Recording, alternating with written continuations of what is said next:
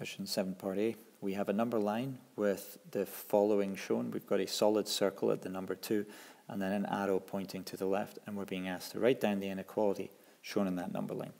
So a solid circle implies that we include this number 2, and everything to the left of it, everything that is smaller than 2, is included here. So x, our values here based on x on the number line, x is going to be less than or equal to 2. Part B. -4 is less than or equal to 2y is less than 6.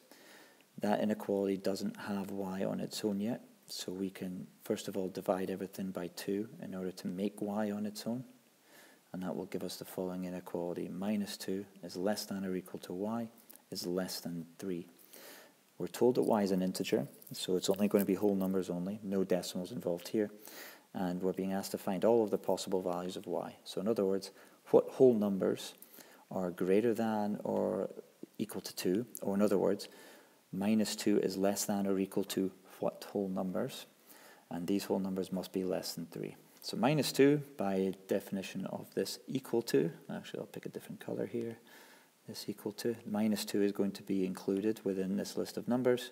We're then looking at the whole numbers that are bigger than it, the integers that are bigger than it, up until we get 3. However, this does not include 3, which means 3 is not on our list.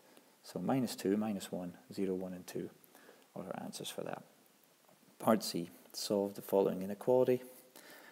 It's linear, so we can rearrange it to get all the letters on the same side, finally get t on its own, just like any linear equation.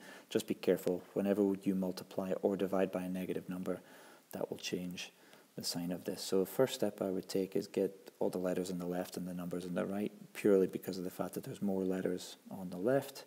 So if we take away 2t from both sides and we add 3 to both sides, that will give us 5t on the left. It will give us a 34 on the right. And then when you divide both sides by 5, you're going to end up with 6.8. So t is less than or equal to 6.8. Done.